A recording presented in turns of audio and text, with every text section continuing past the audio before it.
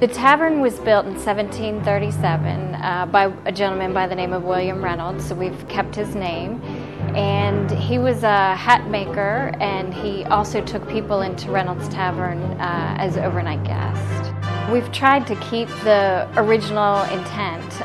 We do have people stay overnight. We have a pub. We do serve an English afternoon tea.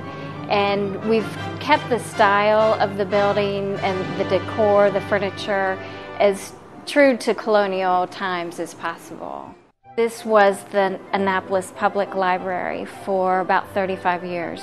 And we have people come in all the time who tell us this is where they got their first library card. This is where their fiance proposed to them at the library. And you know, there's people who tell us stories about how they would try to get here the earliest on Saturday morning so they could sit on the woman's lap who did the storytelling. We have 3 overnight accommodations.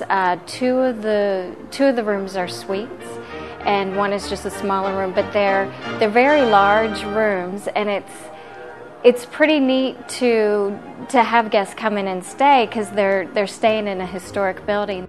Our website is reynoldstavern.org, O-R-G.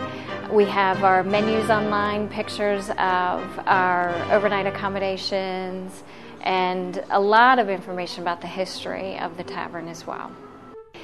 People have so many personal connections to this building that it's wonderful to share that with them.